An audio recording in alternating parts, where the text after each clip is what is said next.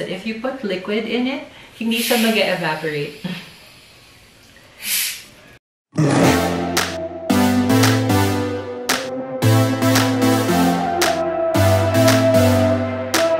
Hey everyone!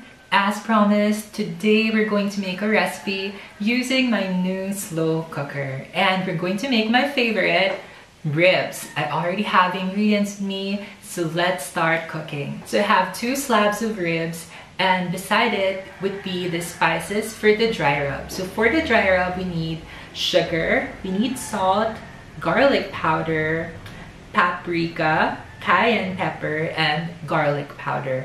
We're just going to mix everything and then we're going to rub it on the ribs themselves. So let's start doing that. To make everything more sanitary, I'm going to wear some plastic gloves. So I would suggest doing the same so that you don't contaminate your food. So actually, super dali lang talaga ng recipe. So all we have to do is to prepare the meat. So we're going to put the dry rub on the ribs. Tapos, lalagay lang natin siya sa slow cooker and we're going to wait until it gets cooked. So as I mentioned in the past, we've cooked 3 dishes already with the slow cooker and everything came out perfectly. So we really love the slow cooker. So yung slow cooker ko is from Kyowa. I got the 3.5 liter variety. And I think for my family, we're a family of 5 or 6 actually. That's more than enough. You could put like a kilo or even more actually, like a kilo of pork or beef. And I know that's more than enough. Sobra-sobra na siya. So if your family is bigger than mine, I suggest getting the bigger variety. If you live alone, I suggest getting the smaller variety. Tapos, the power consumption is just 200 watts. And I'm also very careful in choosing appliances kasi I don't want to spend like a lot of money on electricity kasi here in the Philippines it's really expensive, so we really have to be careful. We have to be choosy when getting appliances. And for most of the cooking, you would spend like 4 or 5 or 6 hours, so you really need something that doesn't consume a lot of electricity. So as you can see, I'm just putting the dry rub on the rib. So I'm doing it on both sides, and meron pa siya nung parang membrane on the back part.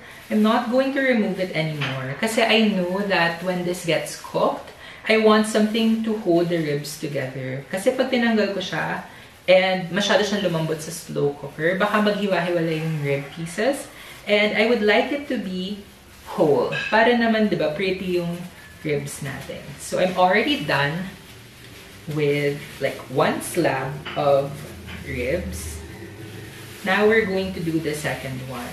The slow cooker that I have has 3 settings. So we have high, we have low, and we have auto. Most of the time, if we are on a rush, we use the high setting. Kasi in the high setting, you could cook anything for almost like 4 or 5 hours. So it's a lot faster. Tapos, yung low setting, if you want to go low and slow, if you have a lot of time, you could do it overnight. So you could do it like 5 or 6 hours. And then there's an auto setting. Yung auto setting is for frozen goods. So kunyari, galing sa freezer yung ribs. You could use the auto setting. So it will go on high for as long as the food is still frozen. Tapos pag medyo lumambot na yung food and it's no longer frozen, it will automatically go to the low setting. So it will now continue cooking on low. So yun lang yung actually functions niya. It doesn't have an internal timer or a built-in timer. So if you really want to time the cooking process, you would have to do it yourself. And for me, it's really not a big deal kasi a kitchen timer is really cheap. Or you could even use your cell phone when using the timer, diba? So it's not really a big deal. Now, I'm done putting the dry rub on the ribs. Let's now put them in the slow cooker. So here with me is the ceramic pot that came with the slow cooker. I know that the slow cooker is of good quality kasi super makapal talaga yung ceramic pot. So now I'm just adding the ribs on the ceramic or in the ceramic pot. Yan. You could do this two ways.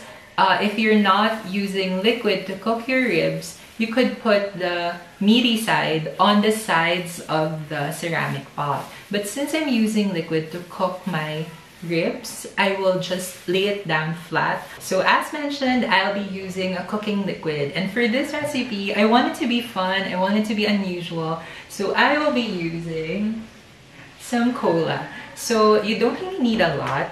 If you're using a slow cooker, you just need enough to cover the meat. So actually, hindi nga din kailangan like na super submerged siya. So if you put liquid in the slow cooker, it won't really evaporate really quickly. So the juices would remain in the slow cooker. However, if you want the juices to evaporate, for example, you're doing like a roast and you don't want it to be too liquidy, and you want the liquid to evaporate, you could simply remove the pot at the end of the cooking process. Tapos, it will slowly evaporate. So, mas magiging concentrated yung flavor. Now, let's add the soda. So, when you're adding the soda, please make sure na hindi mo dun sa ribs ibubuhos yung soda. As much as possible, find a spot that's not occupied by the rib. Tapos dun mo ibuhos yung soda para hindi naman matanggal yung rub dun sa ribs. Kasi the rub is something really good. So, just be really careful when you're doing this. So as mentioned, hindi naman kailangan like completely submerged yung ribs. So just want enough liquid so that the ribs could cook. Now I will put it on the actual cooker. So it's really simple. You just put the lid. Tapos, you just plug in your appliance and then set it on high. So now my ribs are in the slow cooker. So right now it's 7:30 a.m. I want to have this for lunch, so I will leave it for like 4 to 5 hours. And then afterwards, we would be using our turbo broiler or your air fryer. So it depends on what you want to use, honestly, just to make sure that you have like that barbecued feeling for your ribs. So these are things that I want you to take note of when you're using your slow cooker. So make sure that during the first 2 hours of using your slow cooker, you're not tempted to open the lid. Kasi if you open the lid, it will release some of the steam, some of the heat, and it will have a difficult time reheating again. So the idea of a slow cooker is the cooking is slow and slow. Like, dapat consistent yung temperature when cooking. So that's the good thing about it. So iwan mo na lang siya. Tapos you could check like 4 or 5 hours afterwards if you're contented with the softness or tenderness of your meat.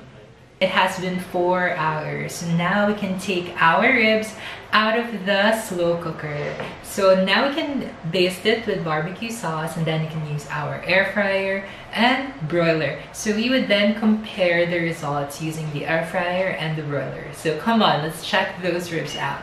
Look at these ribs. So they're so tender. I haven't even basted them with barbecue sauce, nor have I broiled it, but they already look so yummy. So now I'm putting barbecue sauce on both sides of the rib. The barbecue sauce that I'm using is the one from Rax. Turns out that my sister got some food from Rax yesterday, so she also got some barbecue sauce. If you don't have like Rax barbecue sauce, you could use any store-bought barbecue sauce. The only thing is, medyo mahirap kasi maghanap ng good barbecue sauce dito sa Pilipinas. But I've seen some American brand barbecue sauce at the dollar store. The thing is, there's not a lot of dollar store here. So if there's a dollar store near you, there's a chance that there's barbecue sauce there. And it would be cheaper than the grocery store, like almost half the price. So if you have a dollar store near you, go to that dollar store kasi you would have like better deals. So be generous with your barbecue sauce. Remember, we're layering more flavor. So it's already flavorful, pero you would want it to caramelize under the broiler or the air fryer para makuha natin and ma-achieve natin yung parang grilled na ribs. So I'm done glazing it with barbecue sauce. This bigger piece, I will put it under the broiler. And then the smaller one sa air fryer kasi mas kasha yung smaller than sa air fryer. So this one, let's put it in the broiler. So while waiting for the ribs to completely broil and air fry, let's get some fixins. I prepared a lot of fixins for today because I'm really extra. So guys, these are the ribs out of the air fryer. It looks so good. It looks so juicy. It looks so legit. Like, it looks like it's legit grilled. And these are the ribs out of the broiler. It's so big. And it looks so juicy. So again, it also looks so legit. So as mentioned, I've prepared some fixins. So I have some mango sago for dessert. I have some corn. I have some coleslaw made using my mini food chopper. And these are our ribs. So let's dig in. Because I'm not an animal, I have some gloves with me. Guys, the ribs are so tender. They fall off the bones. Like literally, they already fell off the bones. I got some servings for myself. They look so tender. Now let's try it.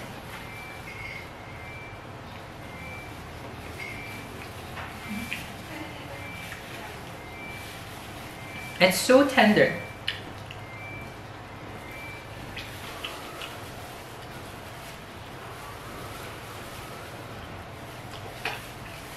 See how tender that is? You could even put more sauce if you want.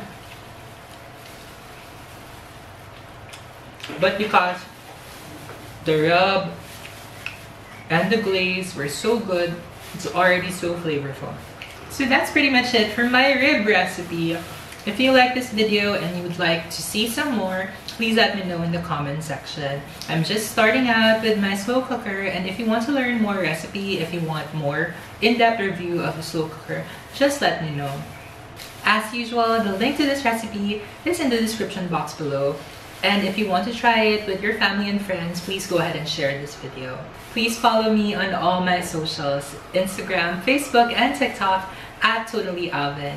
I will see you again next time. Thank you for watching. Please like and subscribe. Bye! Since you're nearing